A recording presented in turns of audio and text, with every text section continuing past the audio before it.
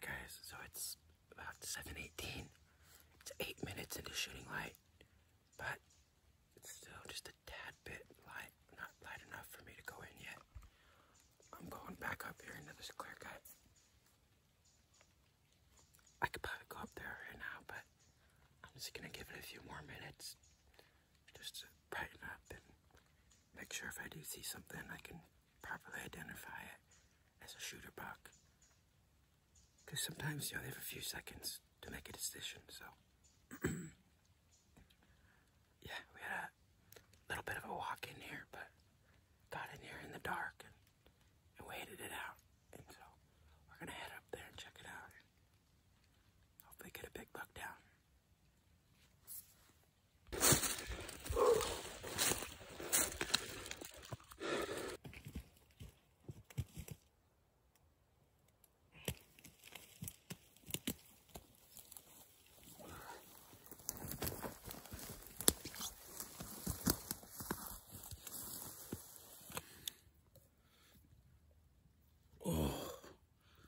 All right, guys. So just got up here. It's 7:30. Hiked into the clear cut. Well, I hiked in at I hiked in probably about 6:30. Got to the base of the clear cut down into the timber at about 7:10. That's when shooting light is, but it was a little dark in the clear cut, so I decided to wait before I go in because I didn't want to push anything out. And so I waited till about 7:25. I get in the clear cut, and about 50 yards up, there's a little knob. A doe staring at me, and she turns on and hightails it back. And so I creep up there, and I come up over that little hill, and she was about 25 yards, and then the buck was about 50 yards. And so first instinct, I could see the horns. I could see up above his ears, pretty good little buck. So I pulled my gun up, and I was shaking like a leaf. My crosshairs were, and so I took a deep breath. I took a second, and there was a stump to my right, about 5 yards. So I crouched down, slowly got down, got to that stump, got a good rest, got my breathing right, and I put it right behind the front shoulder. This is actually the exit wound right here.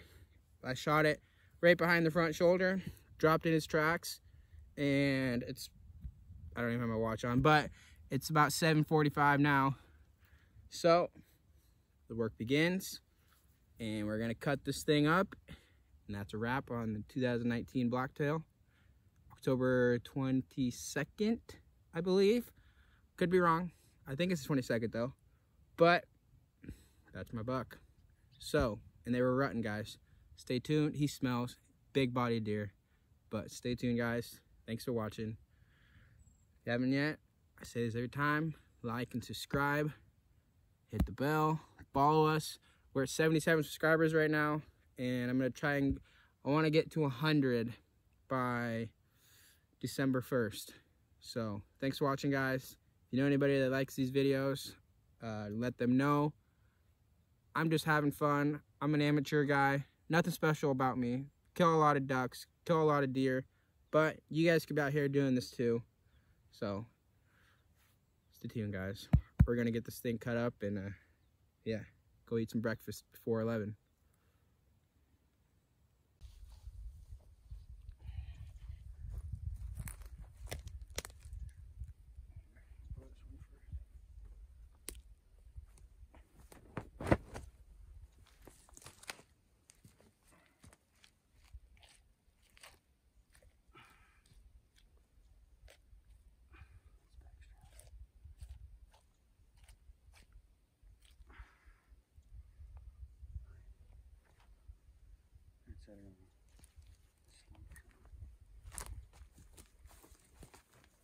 That look pretty easy.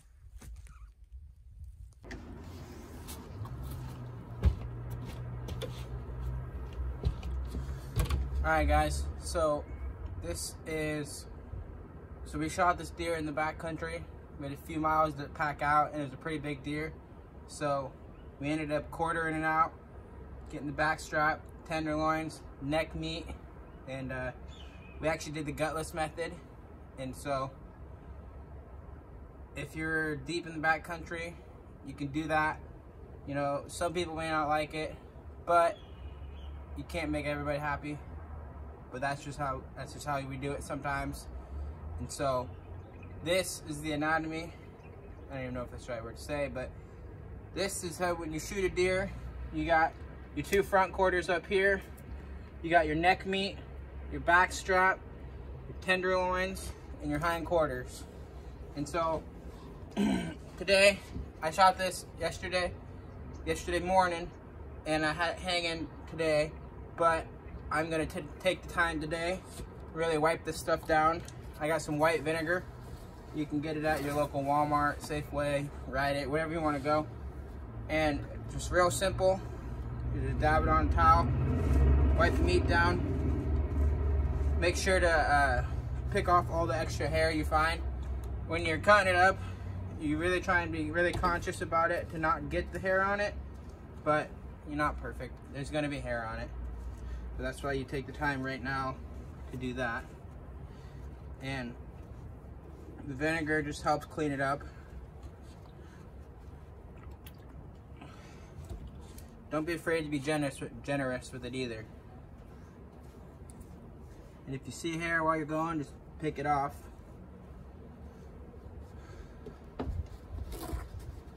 So after this, I'm gonna cut up some of this back strap. You're gonna wanna take the silver skin off, but I'm gonna cut some of that up and cook that up for you guys and show you guys how to do that, at least how I do it. So stay tuned. I just wanna say a big thank you to my brother.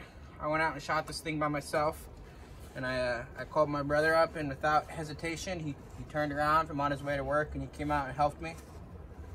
So we were out of the woods before noon. I shot it at 7:28, I think. We were out of there before noon, so that was pretty good.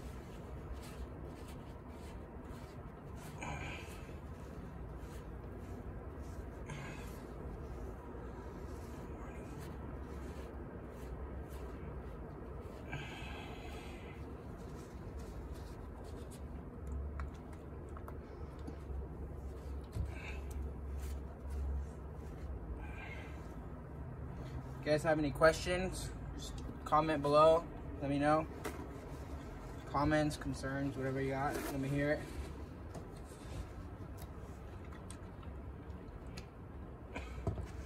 And when I'm hanging this, I got game bags for all the meat, so nothing's exposed to the bugs or anything.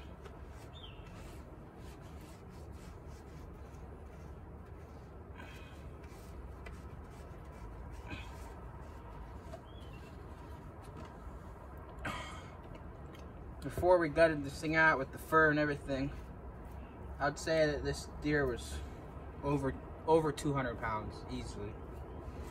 The hide and the guts and the head and everything.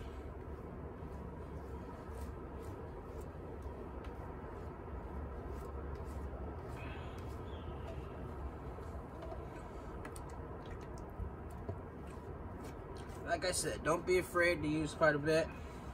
Get in there. Make sure it's all cleaned up. I'm only gonna let this hang for another day or two. I'll probably cut this up Friday.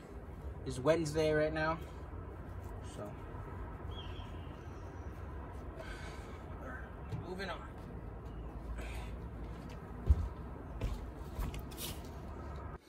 Alright guys, so now we have our back strap right here. I'm gonna go ahead and cut this silver skin off real quick.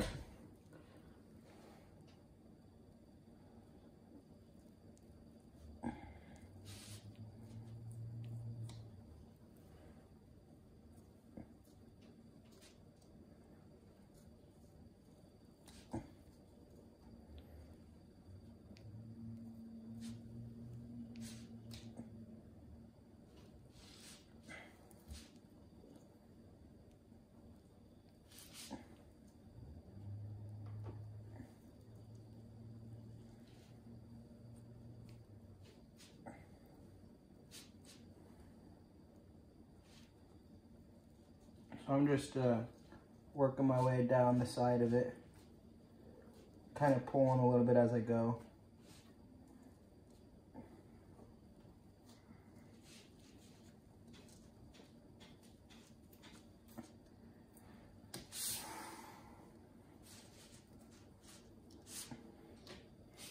I'm actually gonna cut this up into a chunk we can work with. I'm just gonna go ahead and cut it just like that. We'll just trim off a little bit more from over here.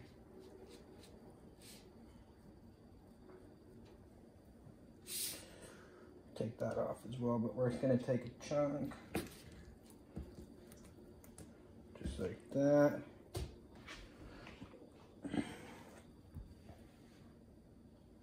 Cut this little bit of skin off right here.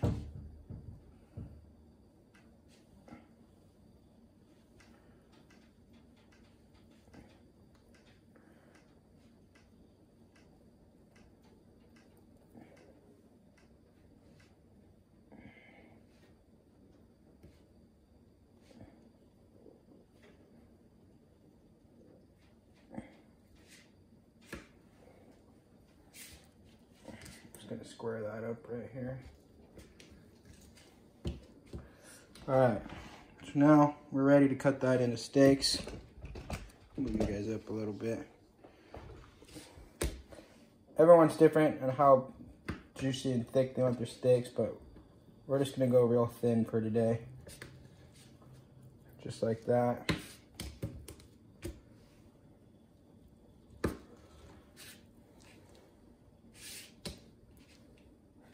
Square that up.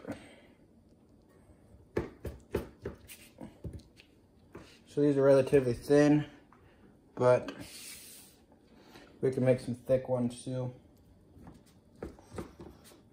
But all right, let's bring it over to the grill. But first, I'm gonna bring over some seasoning for you guys.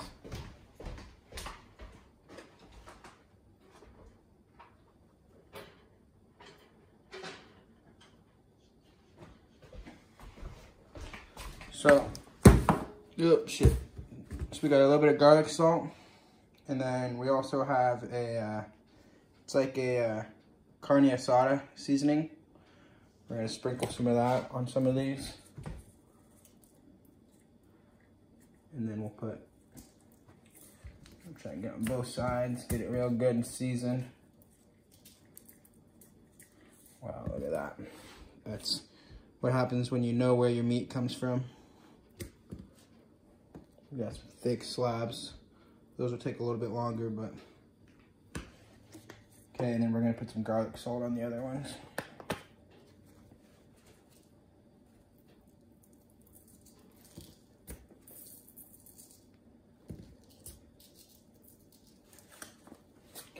All right, let's bring them over to the grill. All right, guys, so people do this a lot of different ways, but today I'm gonna cook some bacon first. Then I'm gonna cook the deer steak in that bacon grease. Gives it a little bit of flavor, and then you can have your steaks and eat some bacon with it. So here we go. I'm cooking it on medium high, but I might turn it up just a tad bit. So I'm gonna cook this bacon first, and then we'll get to these steaks. Now, I was saying just a second ago, when you know where your meat comes from, it's pretty cool, because this is some good looking meat. But yeah. So, we're gonna cook this bacon, and then we'll get to the deer steak. Alright guys, so bacon's done, depending on how crispy or you want it, but we're gonna take this off.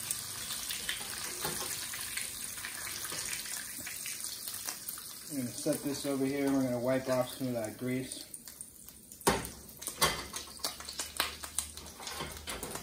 Turn it down just a little bit. Let that cool down for a bit. Alright guys, I think we're about ready. So I'm gonna put these first steaks in here. And you wanna cook them for, you don't wanna cook them for too long. That's the one thing about game, especially if you're gonna be cooking duck, is you don't wanna overcook it.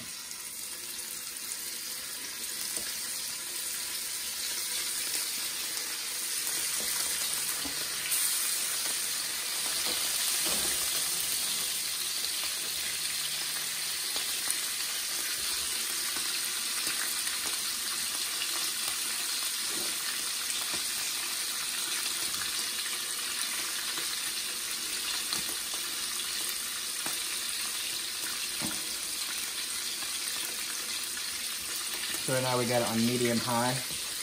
Now get ready to turn these.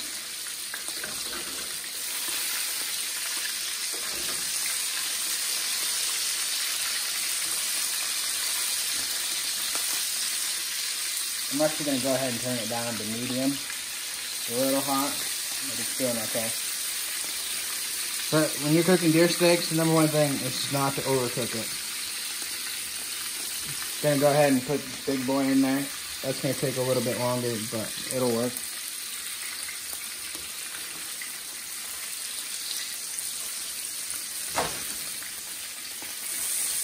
I'm only gonna give these little guys about another 20 seconds, then we're gonna pull those out. It's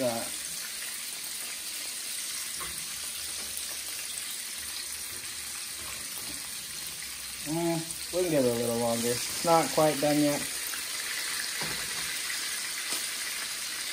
But that's what it looks like right now.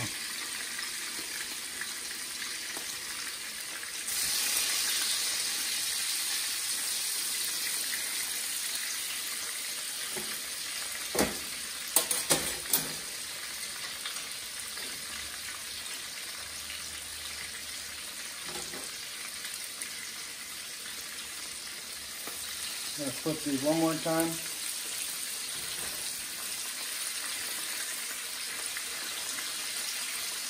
So this guy flips.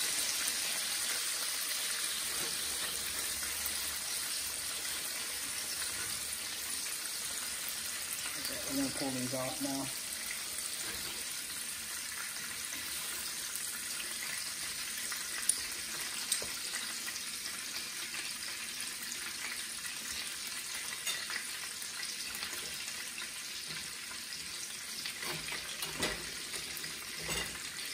So that's those guys right there.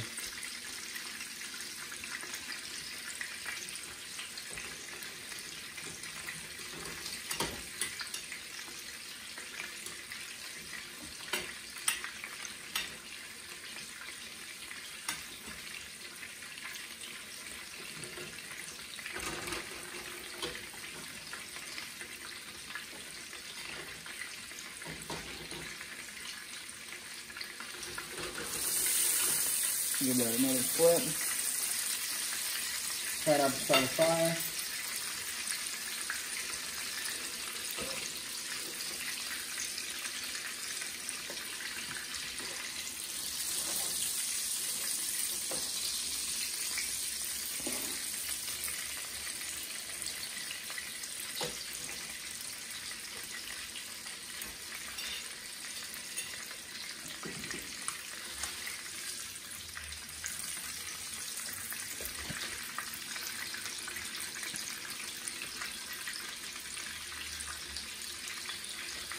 Take a look at that.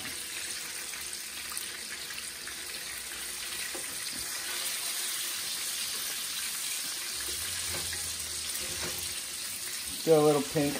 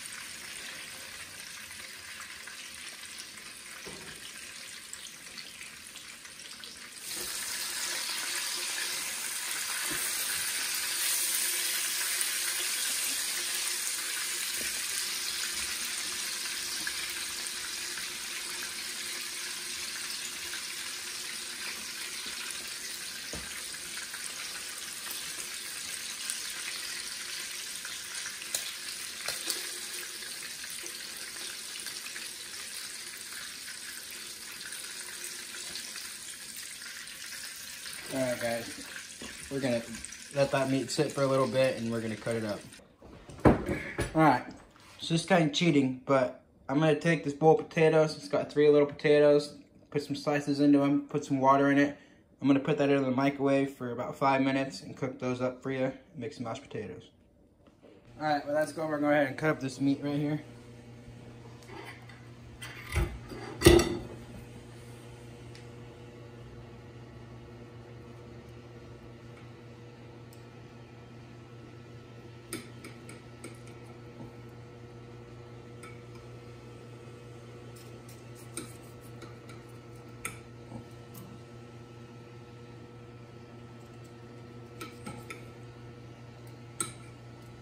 Alright guys, that's what we're working with.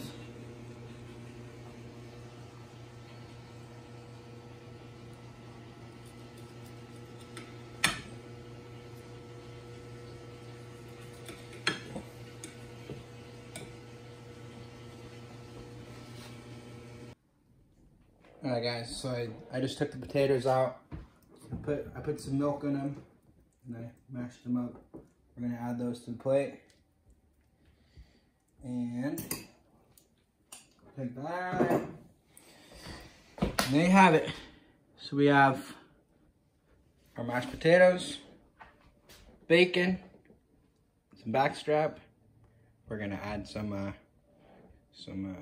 Sweet Baby Ray's barbecue sauce, and I am going to have lunch. So thanks for watching, guys, and have a good day.